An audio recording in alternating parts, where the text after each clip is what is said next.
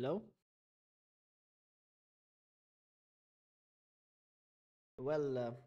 Hello everyone. Excuse me for the delay. Been some time, but I was very busy, and I was not able to make this video, which I will be showcasing to you all how you can play Fortnite on a VM. Yes, in a VM. Uh, as you can see here, you when you see it, you see that this is Windows, but actually this is not Windows. That is a VM, and that is my system. So I'm using Arch Linux,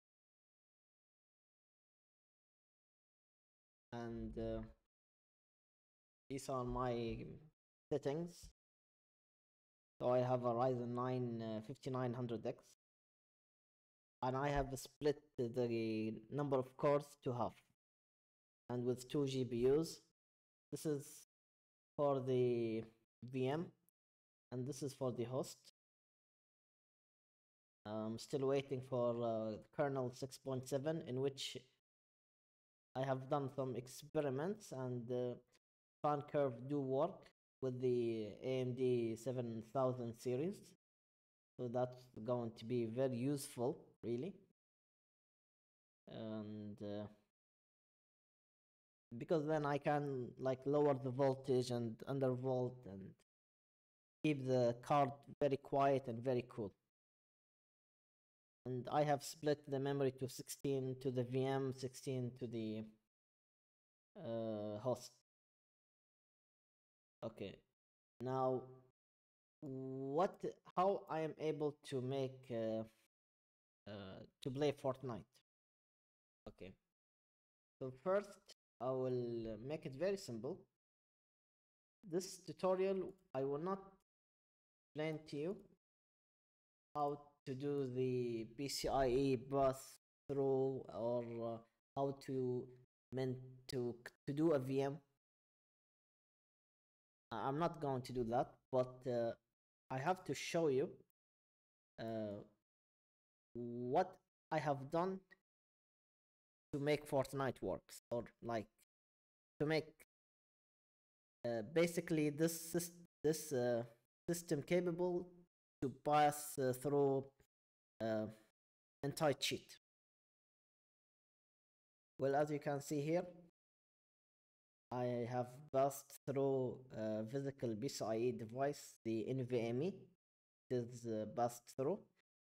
So the VM has its own NVMe. So I'm not using any virtual disk. This is a physical disk passed through. Also, the graphics card is passed through. Audio controller is also passed through.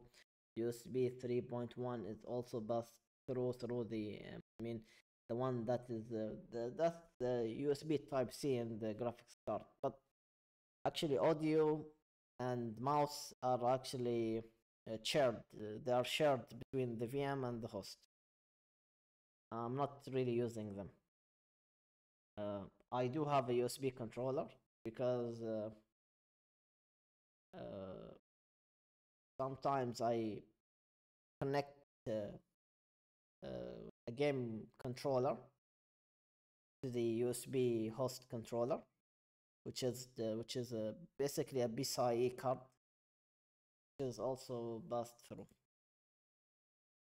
Yeah, so I have a PC. So the graphics card is passed through.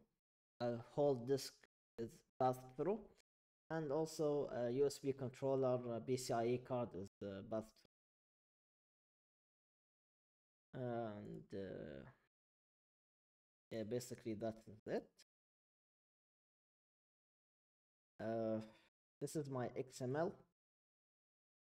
Let me just show you the XML.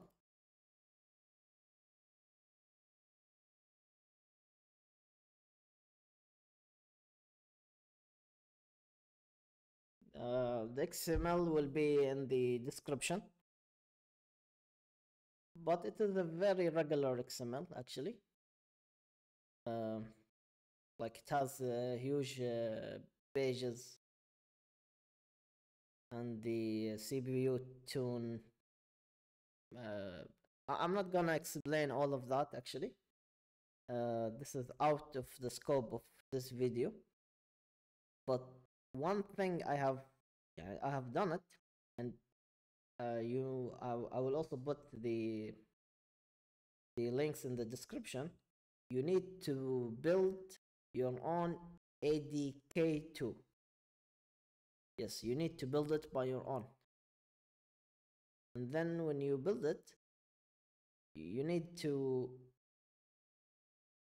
uh, so you need to put the directory where this file ovmf underscore code dash fd is located in your system.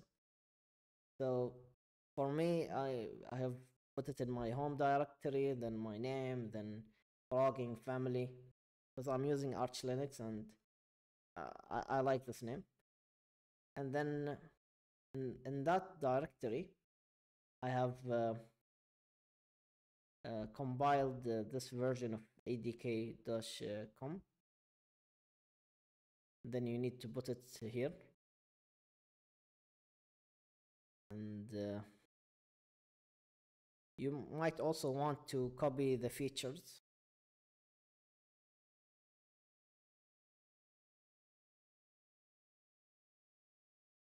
What else I have here?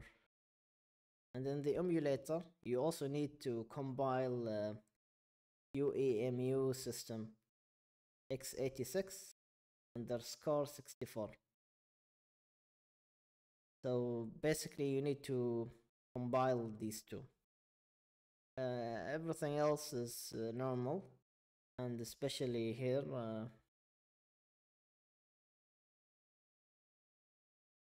Basically, here this is for looking glass. So don't copy this line. It's irrelevant to you. So basically, you need to compile like two files. You need to compile them, and just let me pause for a bit, and I will come back.